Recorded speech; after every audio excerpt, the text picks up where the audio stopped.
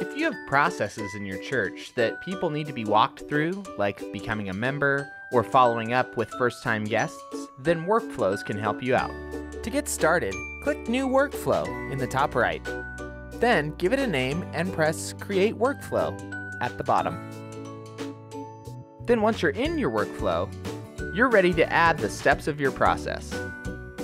These steps are only seen by people who have access to the workflow.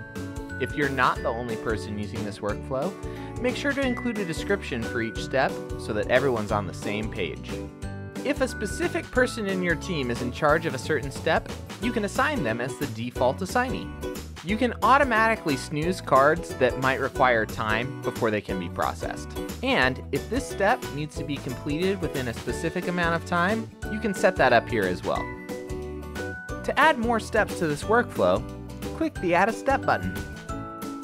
Under the Visible To option, you'll be able to control who in your account has access to this workflow.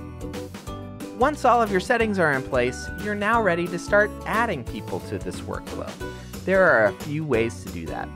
From the workflow itself, click Add Someone, and then search for the person you'd like to add.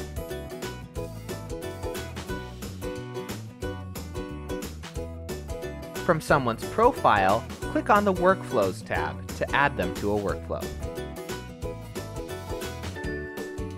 From a list, you can use bulk actions or automations to add everyone at once to a workflow. A form can also have fields that put someone directly into a workflow. We hope that workflows can help you connect in even more powerful ways to the people in your church.